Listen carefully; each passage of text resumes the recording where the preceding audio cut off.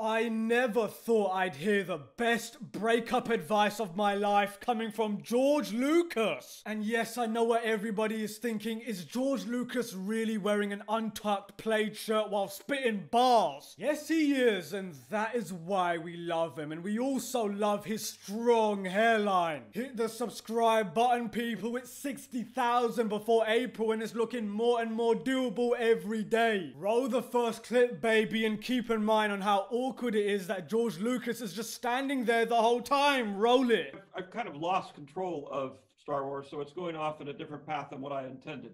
But the first six are very much mine and my philosophy.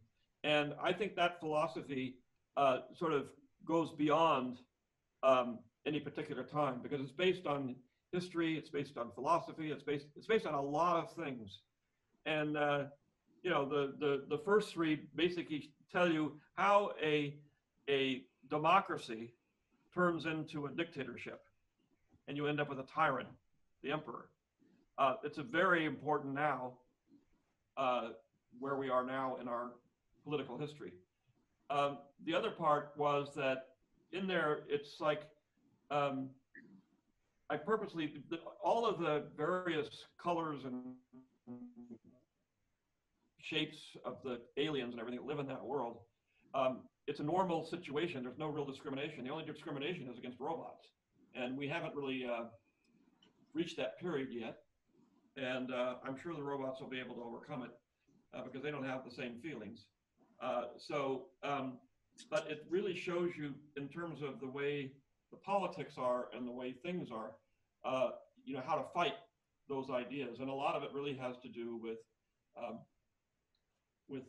overcoming fear.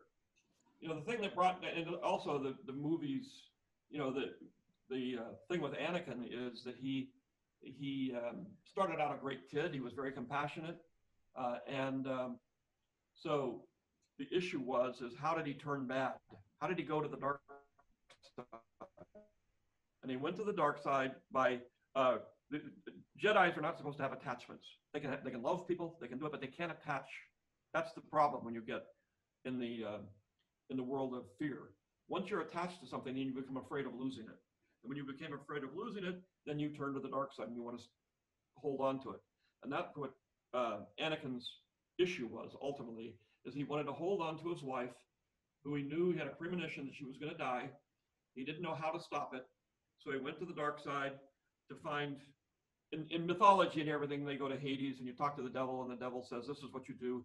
And basically you sell your soul to the devil. When you do that, then you're afraid and you're on the dark side and you fall off the golden path of compassion because you are greedy. You want to hold on to something that you love, and he didn't do it. And as a result, he turned bad. So the thing about that is, George, you're saying with the movies, there's the time. It's not of a time, but the lessons are timeless, right? Yeah, they're timeless.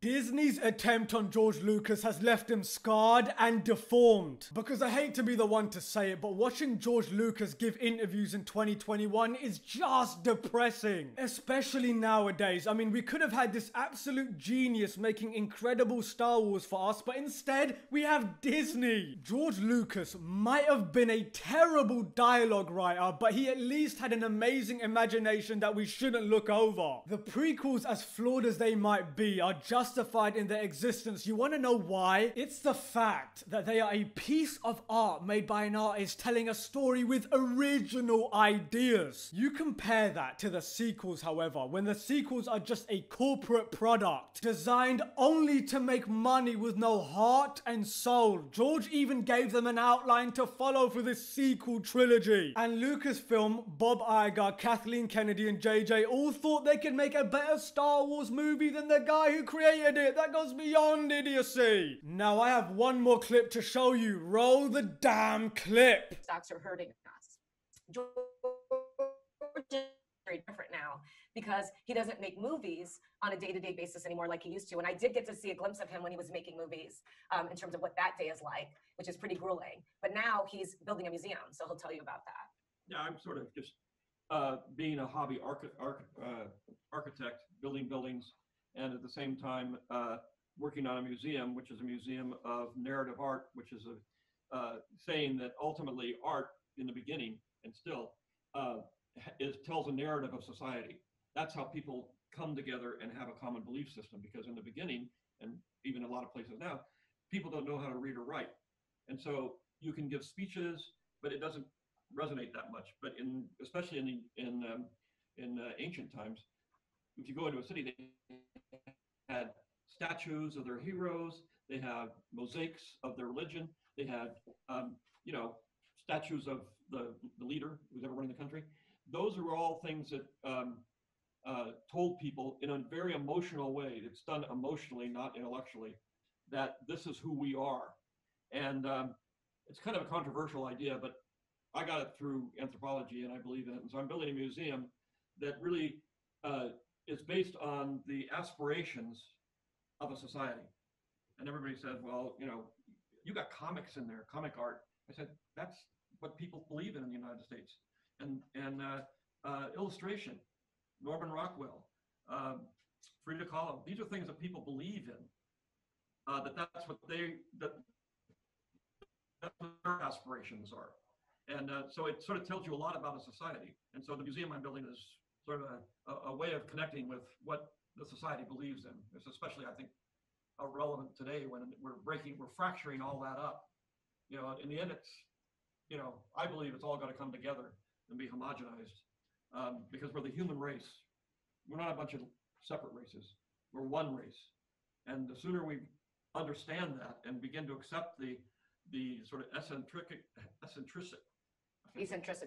eccentricity of other races and other societies, the more we'll grow and become smarter people, but also the conflict that we have will go away. I know we're coming up on our time, so we want to be cognizant of that for you.